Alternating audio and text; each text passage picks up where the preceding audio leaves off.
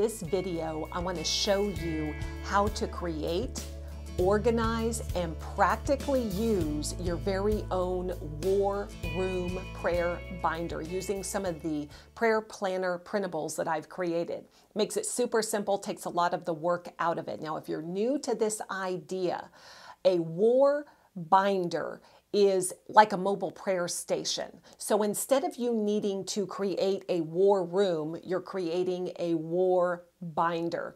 It's something that once you have it all set up and put together, you can take it anywhere at any time, wherever you need it. You just need to update it. So it isn't like a planner that you've got to, fill out forms every week and that kind of thing. So I don't want you to get this idea that you're adding some kind of huge responsibility onto your plate that you're going to have to keep up on. No, this is something that once it's set up, it's ready to go. You just add to it as you see fit. Now, if you and I are just meeting for the first time, my name is Lisa Cook. I'm with For His Beloved Ministries, where our aim and our goal is to help you connect with the heart of God through the Word of God so that you can fulfill the plan of God. And central to God's plan for your life is prayer. It is an integral part of God's plan and heart for you. So we want to cultivate a prayer life that is organized and consistent and strategic so that we can move some mountains and alter some destinies. Amen. Okay, let's go ahead and get right into it.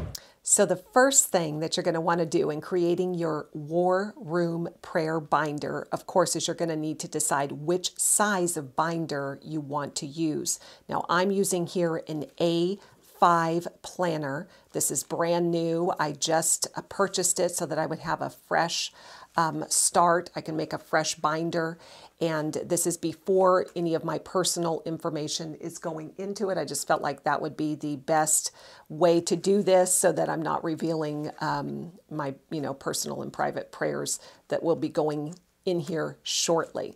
And this way I could walk you through the process. So once you decide, of course, which planner, which size you want to use, and like I said, this is an A5, then you're going to want to make sure that you have plenty of filler paper. And what I did, because I ordered the A5, is I actually ordered paper on Amazon that's already pre-punched, already has the holes in it. And then that way I could then print off on this paper the inserts. And that's what I'm going to be going over with you, because these are what I have created so that anybody can make themselves a War Room prayer binder with all the different components and have pretty much everything they need to have a really consistent, organized, and strategic prayer life all in one place. And remember, we're creating something that's going to be very portable, something that you can take anywhere. I usually spend about 45 minutes to an hour on the treadmill every single day, and I like the idea of being able to put this right there in front of me, and I can work through the different sections, whatever I've planned for that day, and just pray through it in a very consistent, organized, and strategic way. Because remember, the more we do it this way, the more our faith will grow, and the more we're praying, we're going to be able to move some mountains and alter some destiny. So this is a very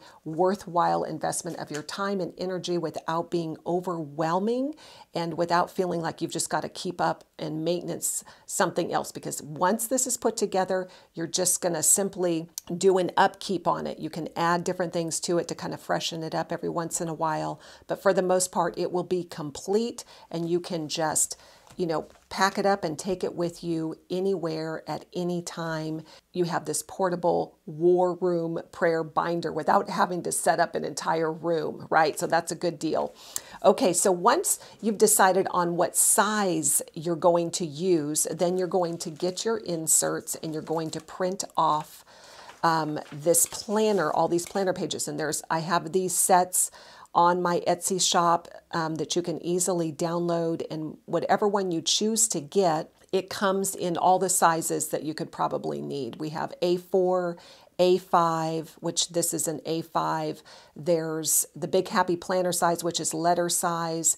The classic Happy Planner size, which I believe also would work for a half binder if you wanted to do that. I also have a lilac design, and I'm always updating, but I also have a plain one. So I know some of you like to put in your own artwork. But for somebody like me, I like it pretty, I like it consistent, I kind of like it clean looking, and I like to add some embellishments of my own. So anyways, there's those alternatives there for you. So what this is modeled after, though, is it's modeled after the ACTS prayer method, and that's adoration, confession, thanksgiving, and supplication. Adoration, confession, thanksgiving, and supplication. And so this is divided up with dividers that I've made to mark those sections off. And so what I did to make the dividers, and this is really easily done, all you have to do is go and get yourself, if you want to do something like this, which is pretty simple, just go and get yourself from like Hobby Lobby or Michael's, some of this pretty kind of thicker cardstock paper. I think it's like 60 cents a sheet. And then what you're going to do, I already had some, so I just used what I had. Then what you're going to do is you're going to take just your pages that you have already for your planner, the right size, and then you can just make these dividers a little bit larger than your planner pages to really section them off well. And then you can just punch your holes. You can use a single hole punch. Once you have your guide, then you can just make more that, you just lay over top and make them that way. I also have one of these cute little hole punchers that works for an A5, A4, or I think maybe even a different size. But anyways, you can get one of these, but you don't have to have one of these. I just like it for convenience.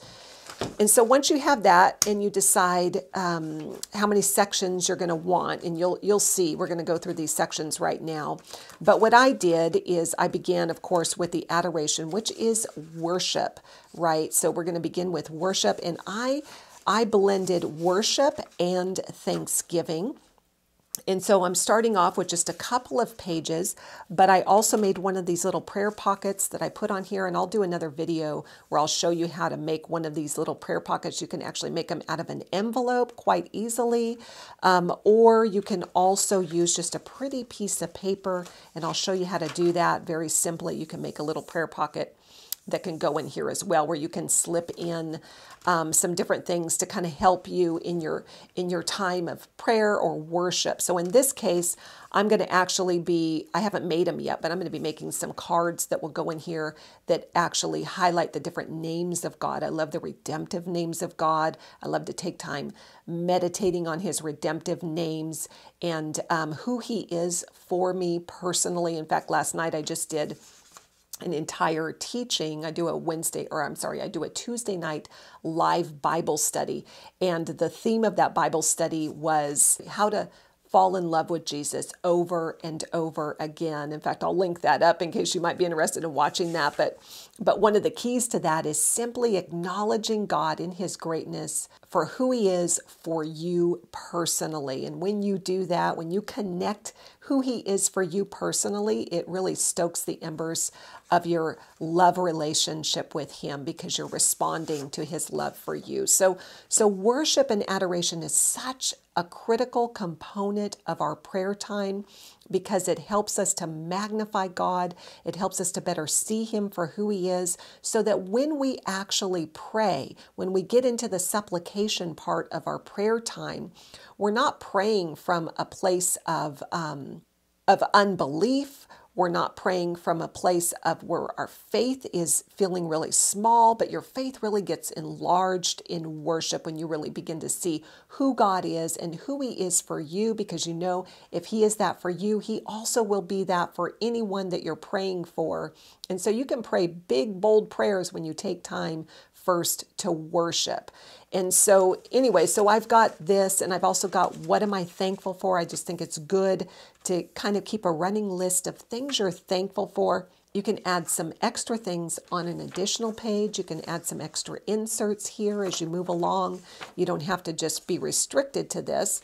You can even print out a verse that you would pray, and you can put that in there. And on this page, I would just put, whether it's a passage you might want to print out, a promise. Like I said, I'm going to be making some prayer cards that will go in here that highlight the different names of God. Those will also probably be available on my Etsy shop, because once I create something that I like to use, I like to share it with others as well. But you can put worship songs here. I usually have worship music playing in the background that I'll spend a little time praising the Lord through and worshiping Him and engaging and just enjoying that time. Also included in the prayer planner kit are these pages that are just lightly lined so that you can write on them whatever your heart feels led to write.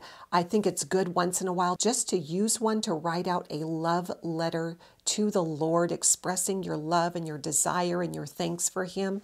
So including those, and I usually will always keep a few also in the back as extras. I'll have a few extras of those printed out so I can use them as I feel led. And then here I have a list of answered prayers. Remember, we're praying because we're believing God is going to answer prayers, and we want to take time to note those answers to prayer, because when we do, it dramatically affects our faith level. It gives us the confidence and the courage and the encouragement and all that's needed in order to continue to pray bold, audacious prayers for people and situations and circumstances, and even over our own future and families.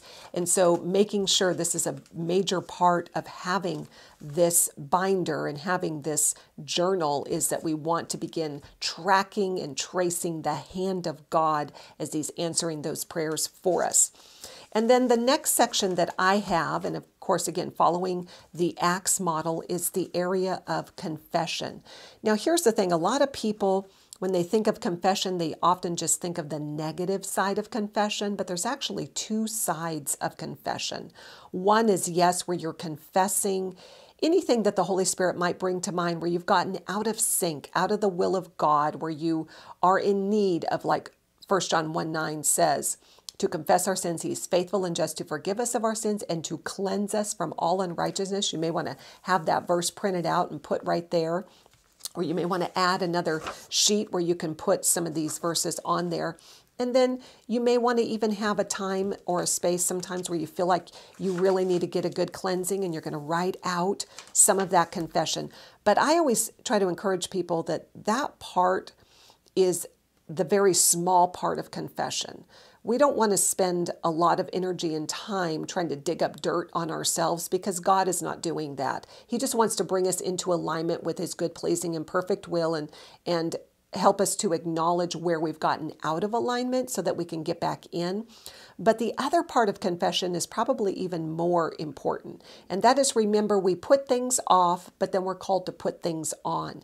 And so we want to confess the truth. We need to confess the things that counter the lies that we've believed, the reason that we've gotten ourselves off track. We need to bring the truths into focus. And so I have this prayer pocket here, and you can do this any way you like, but in this one I have all of these different I am statements about who I am in Christ. These also are in my Etsy shop as well, because these are just really powerful truths that I believe we can all use to renew our minds with the truth of who we are in Christ Jesus. So confessions are not just about the negative, though that's important for the cleansing aspect, but it also is about the positive. You're putting off and then putting on truth. And so I've created this little pocket where I can keep those, and you can, meditate on one a day, or you can go through the whole list, or you can also get, one of the things I will be including in my planner is I'll slip in 3x5 cards. And as the Lord really ministers to me with a particular truth that I need to be meditating on, I will also include that in the pocket as well. And so this is the confession section. And then the next section begins the supplication. This is where you're making intercession. This is where you're bringing the needs and desires before the Lord. And this is where the organization really, really helps. And like I said, there's 20 pages in this prayer planner kit that you can print off. You're not going to be using all of those. You're going to be using different components of it that you'll find work best for you. And then maybe to switch things up, and once in a while, you'll want to add another piece or two. But in this section, it's kind of just to help you get organized with how you're going to pray things out. And I just really want to walk through this with you. So here is a list that you can kind of think through, where you have family, you have friends, you have those that you've heard about that are in need. And then also, of course, we always want to be praying for people for their salvation. So you kind of just, have a list that you'll keep fresh. And I always keep a few extras of these in the back as well that I can replace as I need to. But then here is a weekly prayer agenda. And this section is where, when you begin to realize you've got several people that you're really wanting to pray consistently, intentionally, and thoroughly for, that can be overwhelming when you start adding on people, right? So we don't have 2-3 hours a day to pray. We also don't want to be kind of haphazard and just hitting or missing certain people, especially when we have certain people that we really feel called to pray for in a particular season. So you can organize here and begin to lay out a prayer method and schedule certain people that you're going to pray for, certain things you're going to pray for on particular days. So it's not all just hit or miss, but there's actually kind of a methodical way that you're praying through. And when we're consistent, when we're organized, when we're strategic, we're going to really begin to see some things move, and we're going to really begin to see some answers to prayer, because now we're getting really, really deliberate and a little more structured, not to restrict how the Holy Spirit might move, but really to give a platform for the Holy Spirit to move. Because as you get more organized, then the Lord can really begin to add and highlight and energize your prayer life. So here's a prayer list. You can kind of keep a running list of different things you're praying through with a date. Here's another option for one method of prayer, and that is you can list here what it is you're praying about, what the specific need is, what scripture you want to pray over, and even write out a prayer. That might be something you want to do on occasion. This particular printout is to lead you in praying for your dreams and your goals. It's always good to have some things that you are believing for your future, and it's good to write them out so that you can go back later and you can see where the hand of God was moving in that area of your life. I also have these where you can, what I would call prayer mapping, where you have a specific question that you need some direction from the Lord on, and then you write it out, and then you can begin to see where he might tell you about a particular passage, how that's going to apply, and then even the answer that you're feeling, how he's leading you, and then you have a place for reflection. It's just good to trace the hand of God in that area of your life as well. It can give you such confidence in asking the Lord really any question you might have. Here's a page you can use to record inspirational prayers. This might be where you put specific printouts of scriptures. And I actually have some of these kinds of things that are included also in the prayer planner kit, where there's specific promises for prayer, some just little inspiring things you can put on there as well. And of course, you can create your own. You can put stickers in there. And you might be one of those people that really likes occasionally to do a little drawing to kind of illustrate something. I know for some people that's very therapeutic and helpful as well. This particular planner came actually with this nice little hard backing, so it gives you a nice place to write on. And then this section is where I am praying really, really specifically and intentionally for other people. And so I would use one of these pages for each of my family members, maybe some specific people that I've committed to praying for. And I know right now I have a handful of people I'm just praying very, very intentionally and specifically for healing for them because they have physical ailments. So this is just a good way to create what I would call a prayer circle based on Mark Batterson's drawing the prayer circle around people or circumstances or situations. And I saw on a couple of videos I watched where people had included pictures. And so I decided to make that part of this as well. So you can either put a name here or you can put an actual picture of the person you're praying for. So I have 3 children plus a daughter in love. I have family members, I have a couple friends, I have a spouse, and so I will make up one of these for each of them. I'll put their picture here, I'll put a couple promises maybe I'm believing for, what their hopes, their dreams, their ambitions, I want to be praying into that for them, whatever particular needs they have, and even just as a mom, maybe concerns that I have. And then I'm going to write out a declaration, something I'm believing for, I'm confessing over their lives, and then I have one of these pages that I would use to maybe write out some specific things. And then here's another thing too. So once you get this filled out, you're not going to want to be recreating it every couple of weeks, but you might find that there's going to be things that you want to add to it. And so what I have, let's see if I can find this here, is you can get this also on Amazon. I'll have the links for all of the things that I'm talking about in the description below. But this package came with, it actually came with these really cute little pins.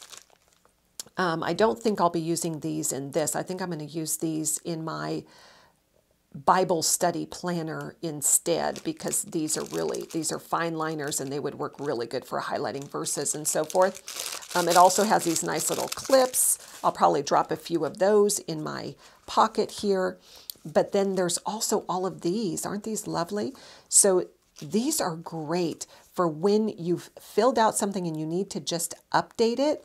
You can take one of these, or you can take one of these long ones and put it over top and then add to it. So you kind of have these layers of things that you've added to your prayer list. So these are really nice. I think these smaller ones would fit nicely over this, or you can use them bigger on other pages as well. So that's just a really nice little thing to have, and you can actually, this will actually, I think, you might be able to figure out a way to fit that in there. I'm not sure yet, I haven't figured that part out, but anyways, that's kind of something, a nice little handy thing to have.